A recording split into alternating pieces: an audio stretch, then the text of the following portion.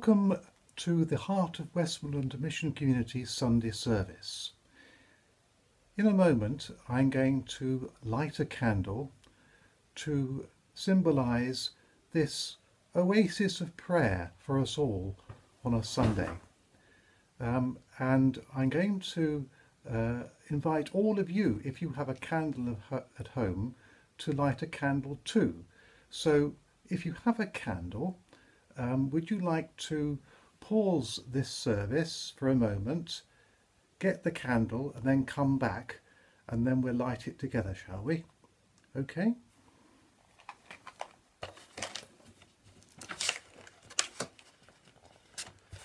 The night has passed and the day lies open before us. Let us pray with one heart and mind.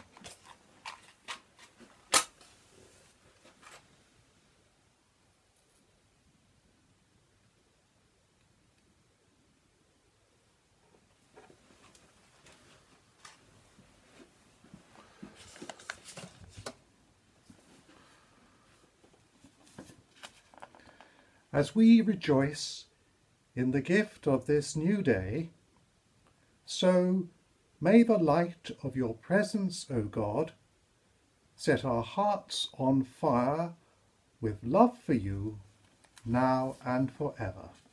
Amen. For our Thanksgiving prayer, I'm going to pray a meditation by St. Francis of Assisi on the Lord's Prayer. Let us pray.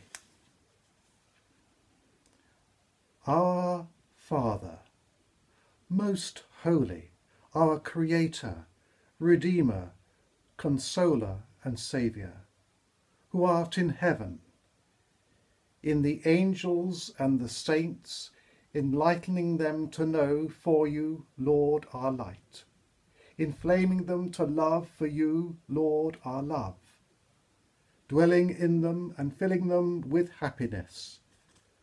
For you, Lord, are supreme good, the eternal good, from whom all good comes, without whom there is no good.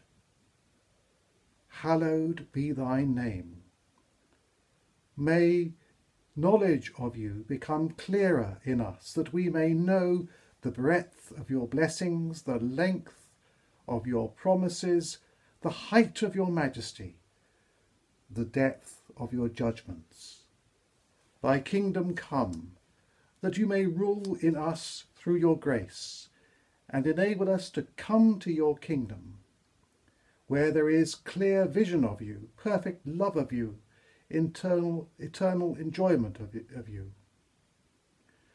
Thy will be done on earth as in heaven, that we may love you with our whole heart by always thinking of you, with our whole soul by always desiring you, and our whole mind by always directing all our intentions to you, and by seeking your glory in everything, with all our whole strength, by exerting all our energies and affections and body and soul in the service of your love, and of nothing else, and we may love our neighbours as ourselves, by drawing them all to your love with our whole strength, by rejoicing in the good of others as in our own, by suffering with others at their misfortunes, and by giving offence to no one.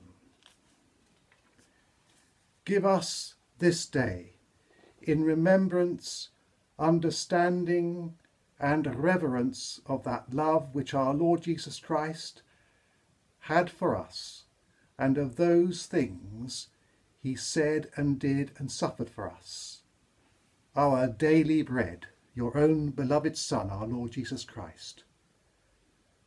Forgive us our trespasses, through your ineffable mercy, through the power of the passion of your beloved Son,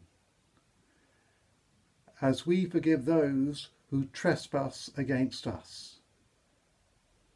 And what we do not completely forgive, make us, Lord, forgive completely.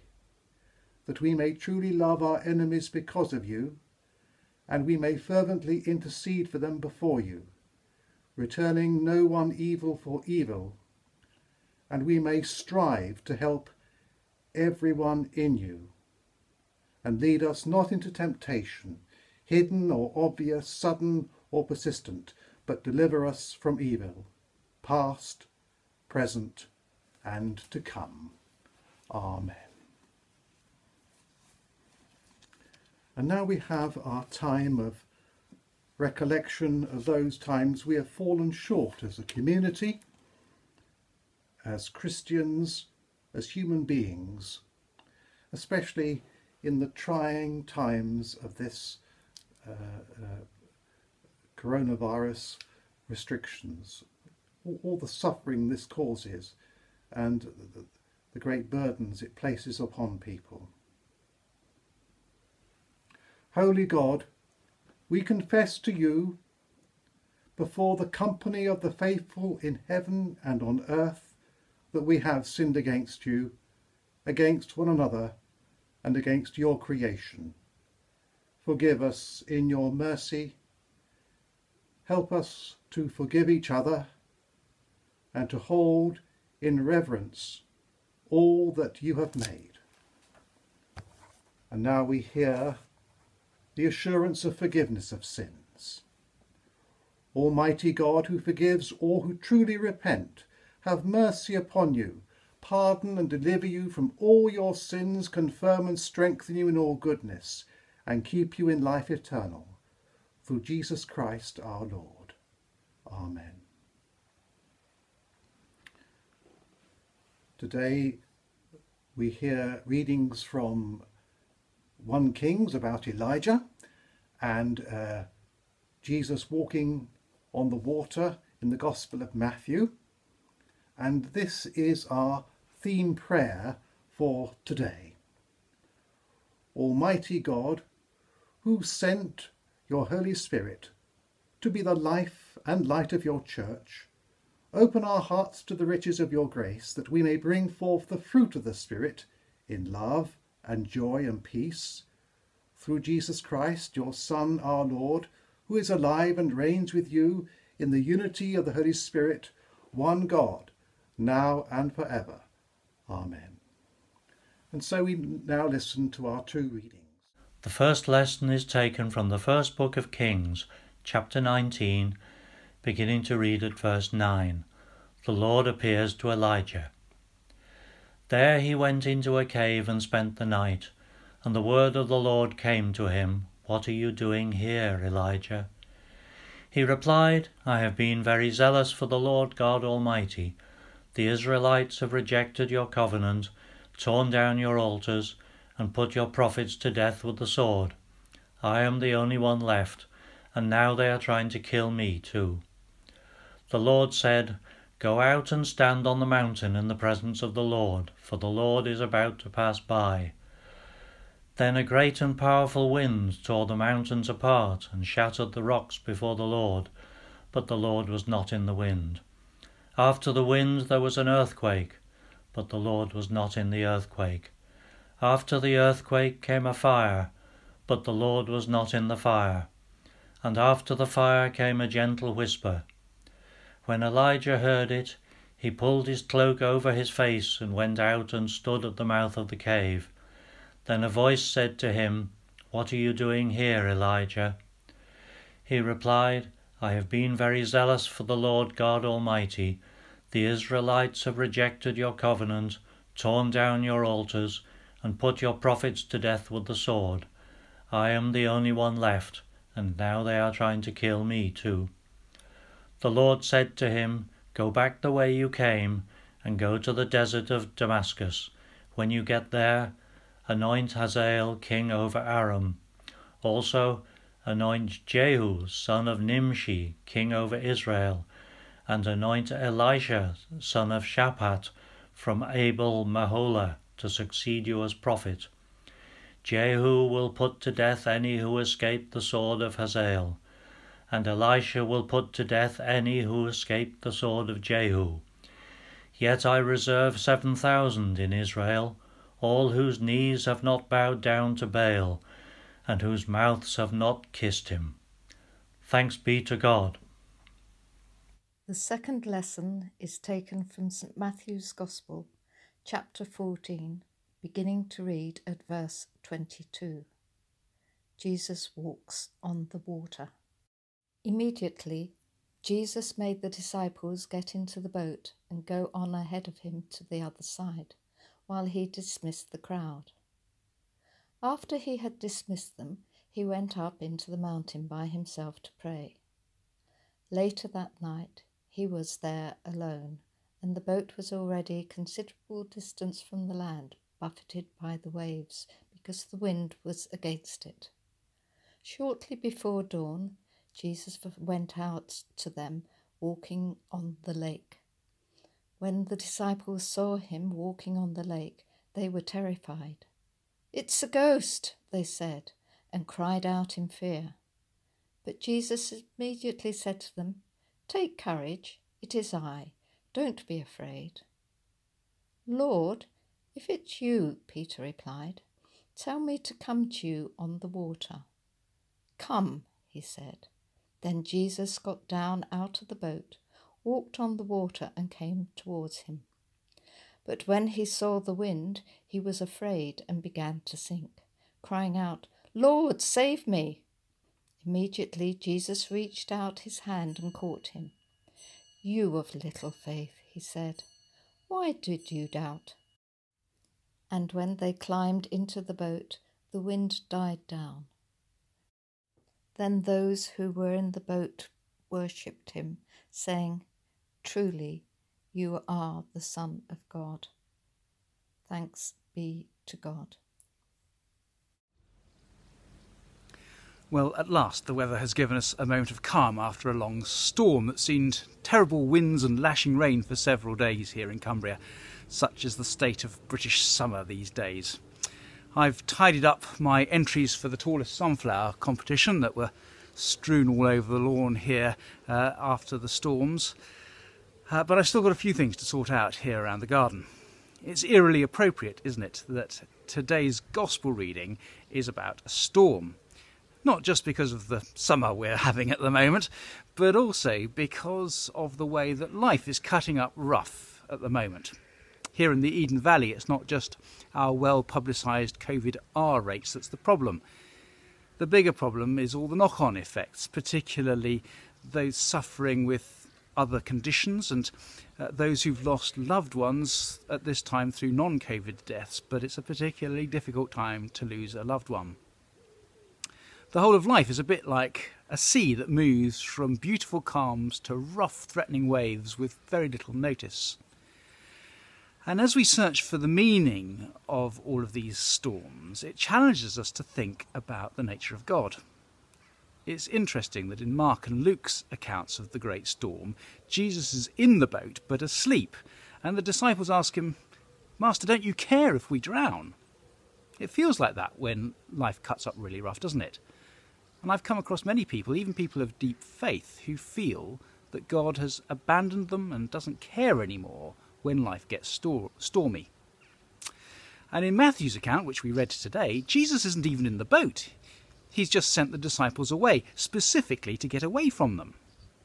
So no wonder some people, when life gets tough, begin to agree with Richard Dawkins that there is no God, no design, no purpose, no evil, no good, nothing but pitiless indifference. Well, perhaps, but it's hardly a comforting thought, is it? To get some perspective on this problem, we need to zoom out a bit and look at it from God's perspective. Among all the world's religions, there are essentially two views of God. There's what we might call the pagan view, which is that God and the world are one.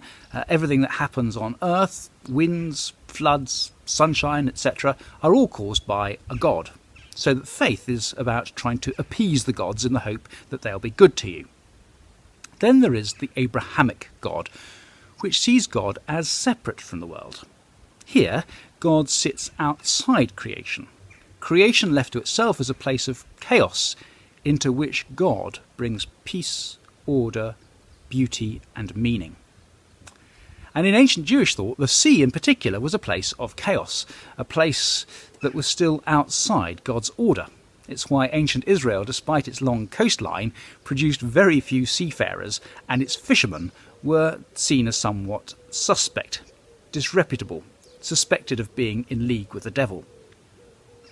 Now, on first view, when life cuts up rough, at best it is a sign that there is no God, or at worst as a sign that God has forsaken you. That's on the first view, the pagan view. But on the second view, the Abrahamic view, the one that Christianity witnesses to, opens up another possibility. And nowhere is that better illustrated than in this gospel story of the storm. To understand the story fully, we need to get a sense of its context. Last week, when I was preaching at the Moorland Choristers Camp online service, still available on YouTube, I explained that this passage was the third scene in a single episode that began with Herod beheading Jesus' cousin, John the Baptist, and then continued with the feeding of the 5,000, and now concludes with this episode of the stilling of the storm. The principal reason why Jesus persistently wants to be alone at this point is that he's grieving his cousin's brutal and unnecessary death. He tries to be alone in the previous scene, but the crowds follow him. And now again he tries to be alone, but the disciples get into trouble and need him. But the key point is that he's not remote from the sufferings of the world, but part of them. He's feeling the pain too. And as I also explained last week, this whole three-scene play is acting out the 23rd Psalm. Following the execution of the people's prophet, John, by their political leaders, the people find themselves without a shepherd. The one who should have been their shepherd has become an enemy, a wolf in sheep's clothing. So Jesus responds by ensuring that his people do not want. He prepares a table for them in the presence of their enemies. He heals their sick, thereby restoring their souls. He makes them lie down in green pastures, literally commanding them to sit down on the grass. And now he leads them beside still waters. And throughout it all, he walks with his people through the valley of the shadow of death, not just into it, but through it. The very last line of this scene has the disciples exclaiming, "Truly you are the Son of God." It's not the miracle that convinces them that that is the case. It is the fact that the penny has dropped. This is the good shepherd God promised his people in place of the bad shepherds of this world who lead his people astray. The bad shepherds are themselves at the mercy of the chaos and merely end up adding to the chaos. But the good shepherd continually brings order and peace out of chaos. Where Herod cut off life with a pointless death, Jesus turns death into life and meaning.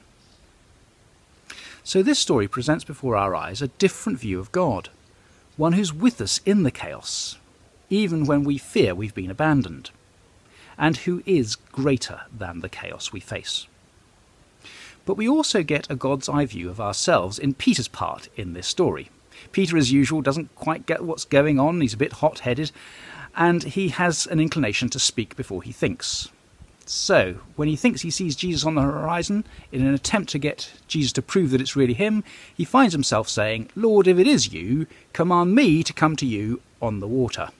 You can imagine what he then thinks to himself when Jesus says, "Okay, come then." You've really done it this time, Peter. Now, Peter, of course, is a professional fisherman. He knows what side of the boat to be on in a storm, the inside. But for all that, he steps out of the boat and finds that so long as he's walking towards Jesus, he's able to walk on the water. But suddenly he looks around himself at the strong winds and the height of the waves, and he gets scared, and at that moment he begins to sink. So Jesus reaches out his hand and saves him, and says to him, "You of little faith, why did you doubt?"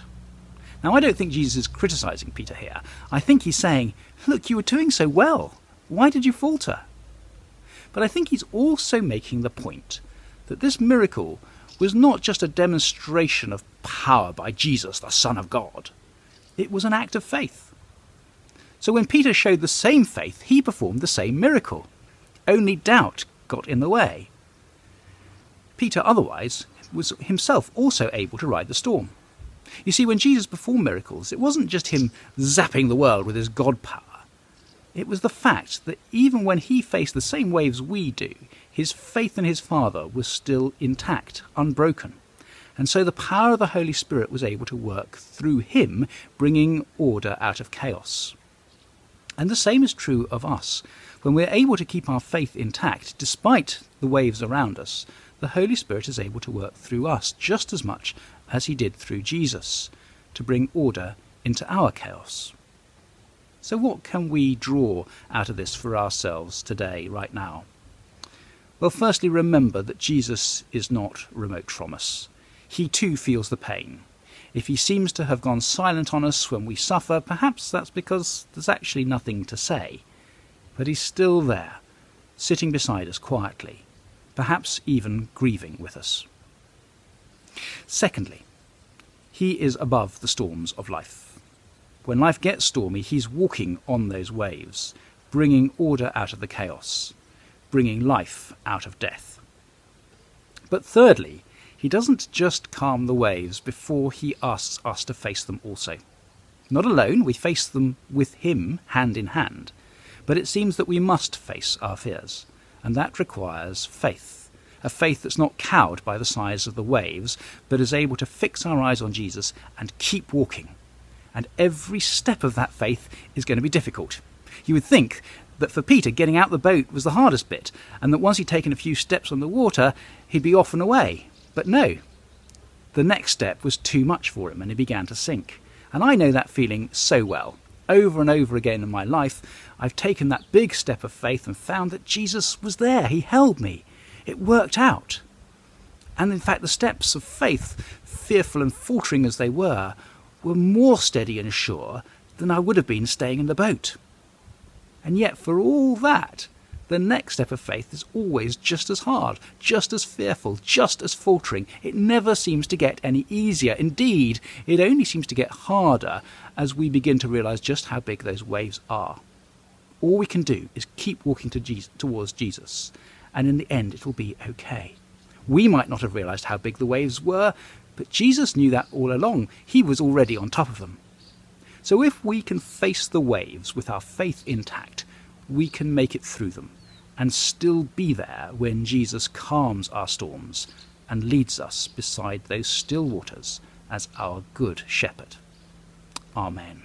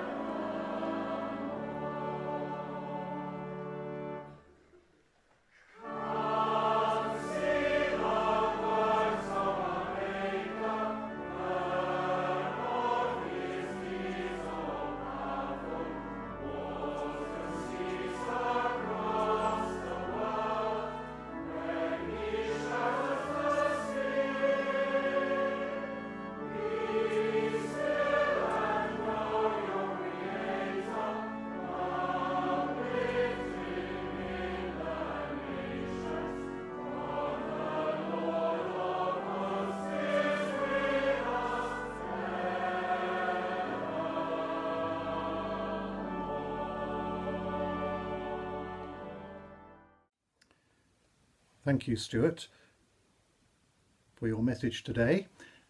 We now have our time of prayer, and for each short prayer today, I invite you to respond with the response, Lord, in your mercy, hear our prayer. Lord, in your mercy, hear our prayer. Through the Gospel, the Lord Jesus calls us to share his glory. Let us make our prayer with him to our Heavenly Father. Lord, in your mercy, hear our prayer. Father, we pray for all nations, that they may seek the way that leads to peace, that human rights and freedom may be everywhere respected, and that the world's resources may be generously shared. Lord, in your mercy, hear our prayer. We pray for your church in these challenging times, that her leaders may be faithful ministers of your word, that all her members may be strong in faith and hope, and that you may be recognized in the love she bears to all. Lord, in your mercy, hear our prayer. Father, we pray for our families, especially those we're concerned about in these difficult times, and the communities in which we live, that we may find you in them. Lord, in your mercy, hear our prayer. We pray for ourselves, that in the coming week we may serve others in our work and find peace when we rest. Lord, in your mercy, hear our prayer. We pray for the faithful departed, that through your mercy they may rest in peace. Lord, in your mercy, hear our prayer. Let's bring all our prayers together and pray in the way the Lord taught us to pray. Our Father, who art in heaven, hallowed be thy name. Thy kingdom come, thy will be done, on earth as it is in heaven. Give us this day our daily bread, and forgive us our trespasses, as we forgive those who trespass against us. And lead us not into temptation, but deliver us from evil. For the kingdom, the power, and the glory are yours, now and forever. Amen.